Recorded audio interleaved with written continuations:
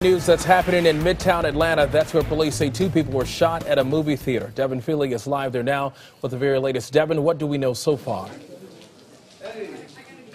Yeah, it's still an active investigation out here at the movie theater. As you can see, they're taking some photographs of the crime scene. Now, we are live here at the Midtown Art Cinema off Monroe Drive near Piedmont Park. Now, there was a screening of a movie called Finesse tonight. It was actually at the end of that screening when they were doing a Q&A with some of the performers when gunshots rang out. Now, we're actually joined right now with one of the stars of this movie that was being screened tonight. You said everything was virtually over when all of this started. We were out of the theater, we were all in the lobby here, and we were signing autographs, answering questions, we were all on our way out, and then all of a sudden those gunshots rang out. We all just scattered to the sides. Some of us were trying to pull some of the other people that were there into other theaters to keep them safe. It was crazy.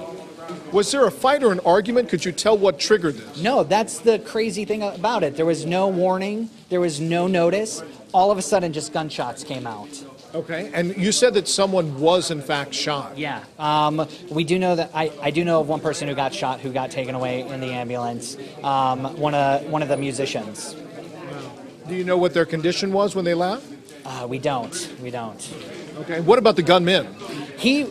As soon as he shot and he was able to run out, I mean, he had a clear path out of here. Nobody got a great look, and as far as we know, he got away. It's kind of messed up.